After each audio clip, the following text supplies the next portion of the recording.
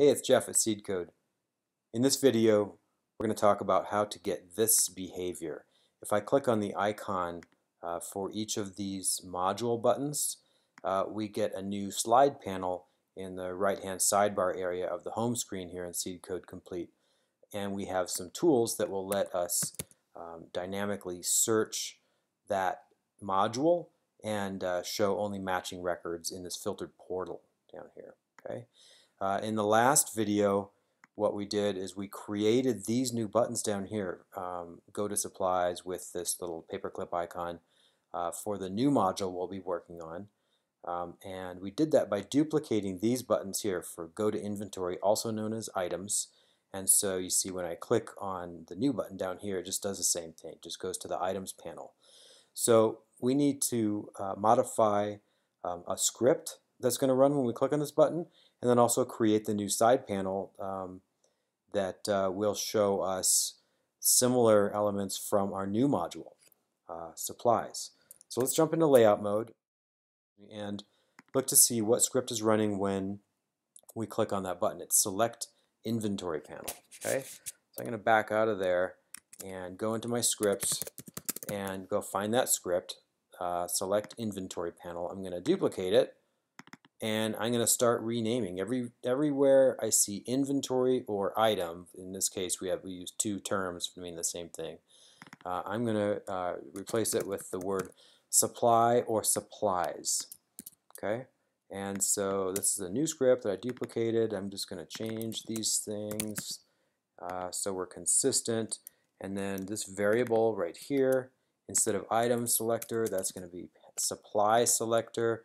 And this variable, instead of being called item ID list, that's supply ID list. And that's the only thing that has to be changed in this script. So I'm going to save it and close it and come back here, remap this button object to the new script, select supply panel, and click OK.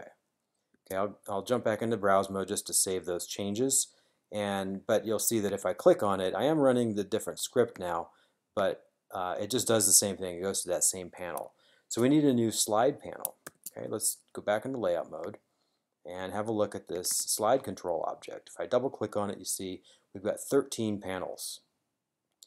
So what's going on there? Let me just quickly go back to number 1. Remember, this button up here is for contacts.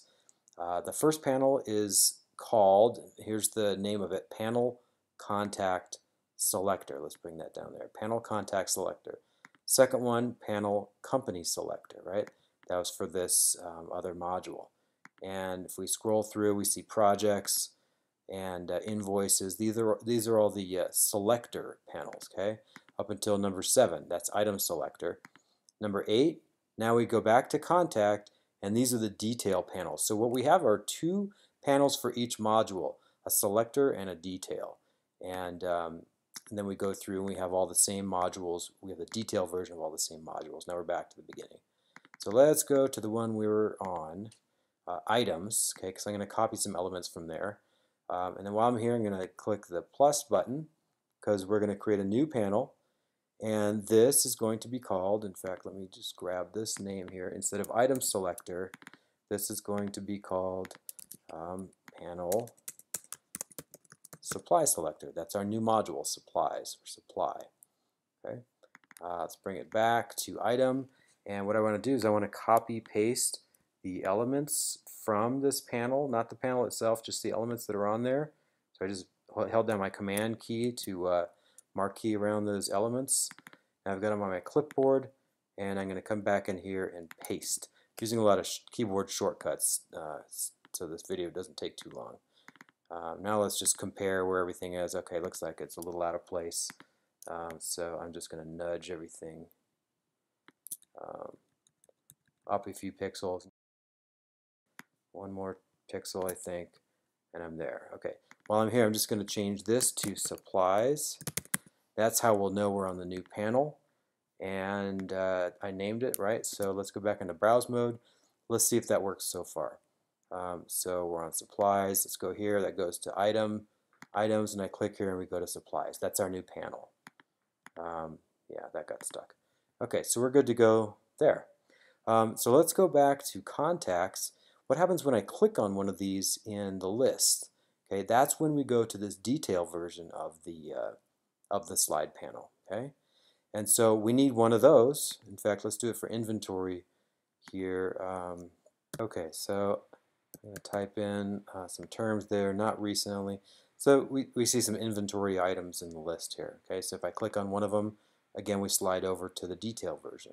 All right, so I'm going to use this as a model and copy paste for our new detail panel for our supplies module. And let's see, let's go back to our slide control here. It's called panel item detail. So I'm just going to get that on my clipboard, double click here, click the plus button for a new panel, and while we're here, let's change the name. This is going to be panel supply detail. Go back to the item detail and then command marquee around all those elements to copy them, and then and paste. Okay, and that's not going to line up exactly.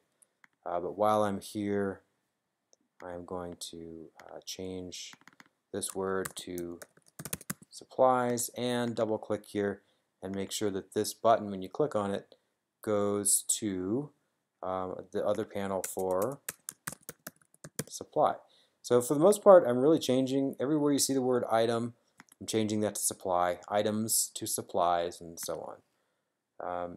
Okay, so let's go back into browse mode, and what I haven't done yet, of course, is change any of the actual fields that appear on these panels. I'm just creating sort of the infrastructure, the panels themselves, so that when you click on our new button, it goes to the right panel and it says supplies, so that's working. I would have to get some data in there and get the right fields in place here in order to click here to go over to that detail. The basics are in place now as far as the buttons and the scripts and the slide panels. So that's it for now. Thanks for watching.